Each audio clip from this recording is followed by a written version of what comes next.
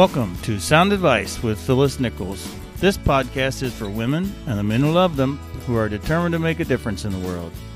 You'll hear from other women who followed their own path to success, who are willing to share what they've learned along the way. Be ready to laugh, learn, and be inspired. Who knows, your story could be next. Your host, Phyllis Nichols, will make sure you see the possibilities in your own life, and even better, give you proven strategies to get you from where you are to where you want to be. Thank you for joining us today on the Sound Advice podcast. This is Phyllis Nichols. We're really happy to have a guest with us today, and my guest is Kylie Slavik. Hi, Kylie. Hey, Phyllis. Glad to be here. Thanks for having me on. Yeah, happy to have you on. For people who might not know you, let me just do a quick little intro for Kylie. She is a launch expert and a brand story coach for female entrepreneurs and coaches.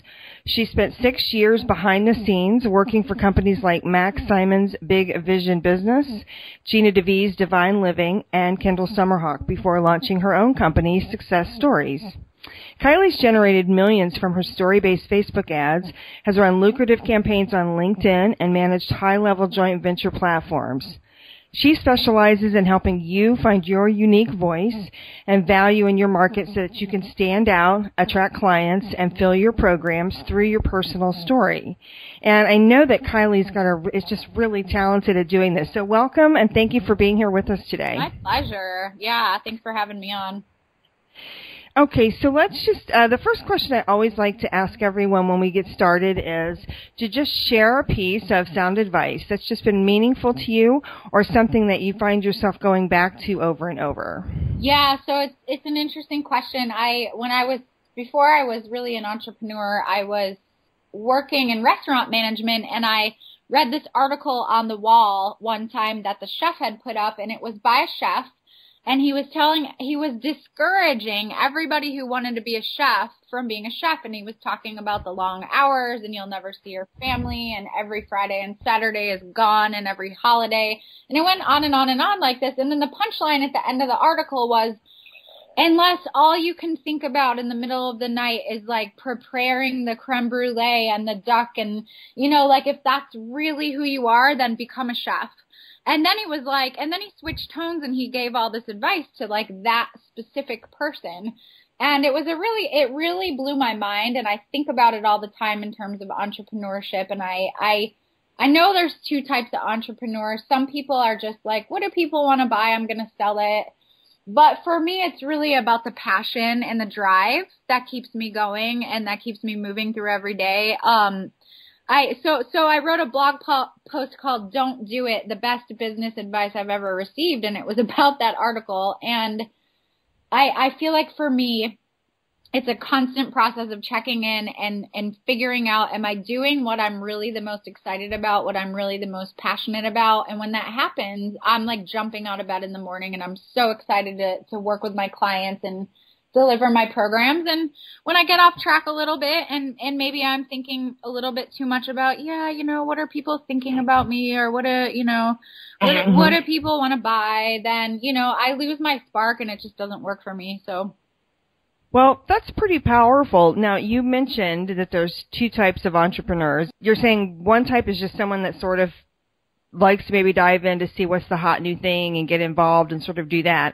And then the other are people that are just really drawn to a specific passion maybe, or something that they, I've heard it said this way, like what is it that you can't not do? That's exactly it right there. I think that's what I was trying to get at. Yeah. And I think there's probably more than two types, but it was funny because it never occurred to me that people were driven by anything but like fire and passion. And then like I wrote that blog post, and this lady made a comment, and she's like, I have no passion for my business. What I found something that's lucrative, that's sustainable, so that I could, do my hobbies, which are hiking and skiing and all this other stuff, and spend time with my family. And I was like, oh, that's cool. That makes total sense. I could never function that way. But she was in retail, and she was like, I don't like it. I don't even really get that excited about it, but it gives me freedom in other areas. And then it occurred to me, oh, there's like this whole other world out there I've never been exposed to, Yeah. So, yeah. Yeah. Well, so you've obviously done really well with this, and you've been able to help other people as well. What might others learn from your experience or your journey in figuring this out? I think sometimes this is that space that's hard for people to figure. Yeah, so I think the most important thing, especially if you're in like what I call the information transformation industry, coaching, consulting, helping service-based businesses, I think really understanding your core story is what makes the biggest difference. Because, when I was starting, about 7 years ago or so, when I was really starting to get into internet marketing, everybody said, sell results, sell results, sell results. Well, my result would basically be getting you more clients, getting you, helping you fill your group programs, financial freedom, time freedom. How many times a day do you hear that message? So many times. And so for me, we've got to go a step further than selling results.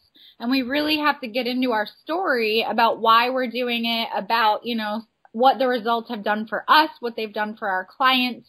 And that's what helps people either identify with you or not identify with you. And at the end of the day, I think that's what's going to inspire people to buy from you or not to. Right, absolutely. So results do matter, obviously, but I'm with you because I think there's a lot of confusion sometimes that where it's sort of like, well, I've had these results, this feeling like, well, how do I know that your results are going to translate into my results? Exactly.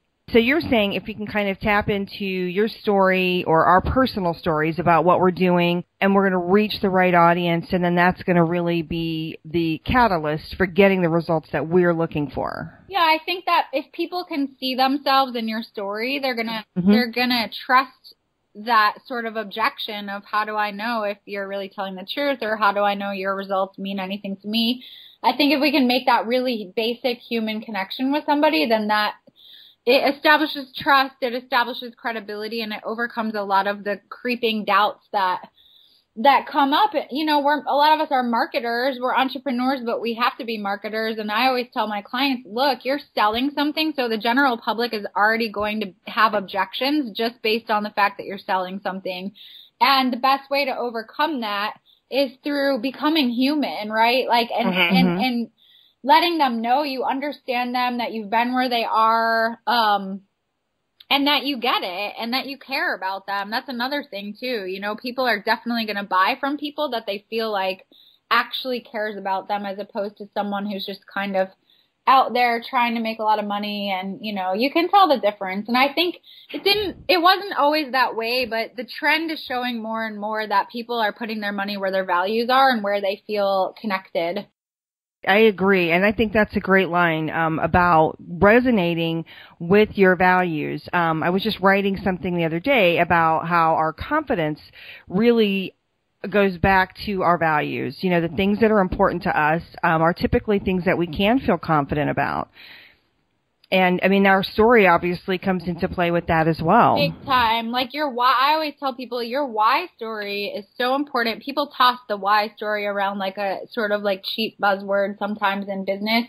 Like, oh yeah, let them know why your family or freedom or time freedom or travel. And I think for most people, it really does go a lot deeper than just those things. Right. And when we really share that stuff with people, then they know, whether or not they want to buy from us instead of somebody else. And Yannick Silver just put out a new book, Evolved Enterprise, and I read it, and he said even in product sales, people are like, just in the last few years, and he predicts with all these numbers and facts that this trend is increasing, that basically what it is that people, even in product sales, are willing to pay more money for the same thing if they feel like that company shares their values. And so like a chocolate bar that's, maybe 10 cents is going to the rainforest, they'll pay $1 more for that chocolate than a Hershey's bar. This is happening even in product sales, so you can bet it's happening in coaching, consulting, healing. And yeah, like a lot of women especially feel like, yeah, my why story is not that important or my story is not significant. But I say, like, as soon as you start to really put it out there more and more and more, you're going to find those people who really resonate with it. They're definitely going to buy from you and not somebody else. There's real power, too, in sort of claiming it and owning it. I agree completely. And I'm seeing that in my own business because I'm partnered with an anti-trafficking organization in Austin called Allies Against Slavery. And And I really put it out there, like, look, 10% of our business profit goes directly to trafficking survivors to empower them with entrepreneurial skills so they have alternative options to, you know, a lot of those women go back to that life not because they want to, but because if you have a 20-year gap in employment history, the world is a little bit unfriendly about that. So they're giving them psychological support, they're giving them housing, clothing, but they're also giving them skills. So it fits perfectly with my business model. And so when I share that with people in my marketing, the people who have a heart for that, they're going to learn business and marketing from me as opposed to somebody who doesn't share that story. And I'm seeing it more and more and more in the last couple months that that's true. Oh, that's fantastic. And what a great cause. Yeah. Yeah, I love that too. I had never really thought about that, but you're right. Just, you know, not only the empowerment part of just learning a new skill, which empowers all of us, but then being able to say, yeah, I have now different life choices than I had before. That has to be really life-changing for the women that you're helping. Yeah, and they call it like the Survivor Leadership Program. So they're not just, you know, and that's another thing Yannick says in that book, is that like your cause has to make sense for your organization, right? Like people have to get it right away when they hear it. If they have to think too much about why, you know, about your why, you've kind of lost their attention. So, you know, and I just picked that, and in the sense of it all revealed itself to me afterwards. But it does make sense. It does fit. You know, my business is about empowering women. The organization is about empowering women, and it all ties together. So. Mm-hmm.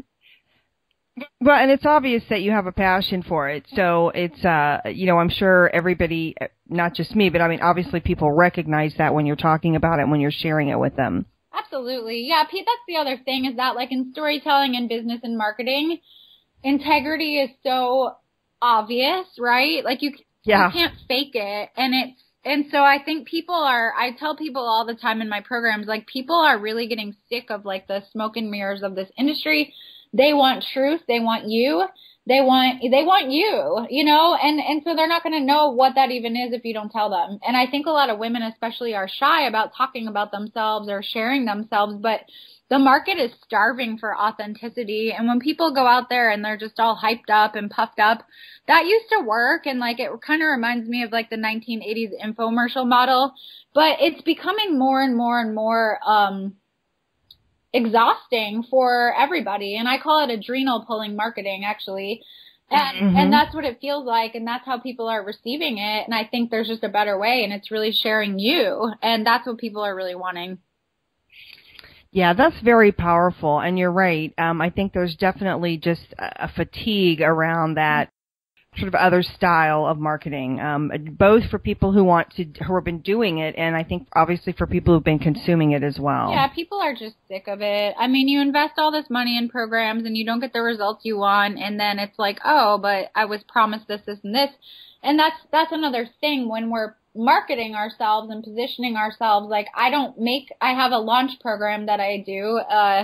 It teaches women how to package their programs and how to launch them and fill their group programs. And what I tell people when I'm selling it is, look, I'm not promising you any specific result. What I'm promising you is that you will have every single thing you need to create and design and launch a really lucrative launch. You'll never need another program on launching. Like this has everything you need. I've been doing this for years. And then it's like, okay, then they relax around that, you know, because it takes the pressure off. They're not like competing with each other in the program. They're supporting each other. They're not like, it takes the pressure off of them, and then they get better results when I just tell them the truth about what they're getting instead of trying to hype it up and tell them, yeah, you're going to make $1 million.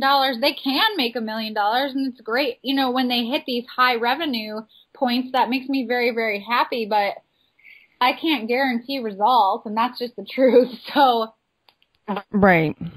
And everybody's going to be looking even for different things. Not everybody, their goals and aspirations are going to be different, and how they use the information that you're sharing with them. Well, and that's true too, exactly. Yeah. So right. I think what I'm noticing more and more as I market my business is that people are really relaxing around being told the truth, even if the truth doesn't look as shiny and glittery and exciting as something else, because they've invested in that already. and now they just want to know, they know that it's going to take work. They don't want someone to hand them this easy sugar-coated solution that they've already tried, didn't work.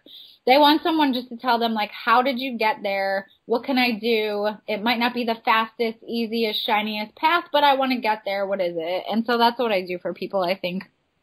No, I know you absolutely do that. I'm curious, what's one of the favorite things about the work that you do? What is something that you really enjoy the most? Well, I love coaching in group format because I love just watching people transform. I love watching them relax into themselves and grow into their power. But I really love the group coaching process because I love watching, women traditionally have been in the marketplace a little bit competitive towards each other. And I love creating and holding space for a group of women to come together and just be incredibly supportive, mastermind with each other, really tell each other what's working, share secrets with each other, support each other. And then like on Facebook, I see all my clients promoting each other and like helping each other out. And I just think it's so awesome. Like that's one of my favorite things to see. And then of course, like, one of my clients came to me and said, hey, I had a $20,000 day on Periscope. And,